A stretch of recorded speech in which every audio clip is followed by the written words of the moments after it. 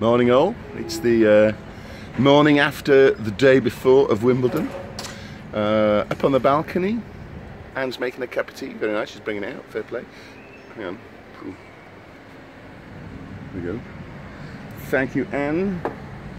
And we're going to shoot off about 9ish to catch a train home. We've got to get John back to Lincoln because he's playing in a concert in Skegness this afternoon. Just thought I'd show you all the building work going on. Lots of building work going on down there. I don't want to hold the phone over there too much in case I drop it.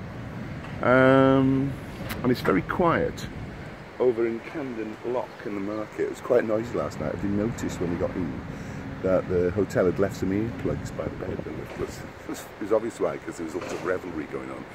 And this old fart, who had had a long day out, didn't want to stay up late. We had a really nice Mexican meal at Cafe Chula, which is this kind of Mexican street food, and a margarita and a couple of Mexican beers. Came home, went to bed, watched the end of the France-Germany match, where unfortunately France won.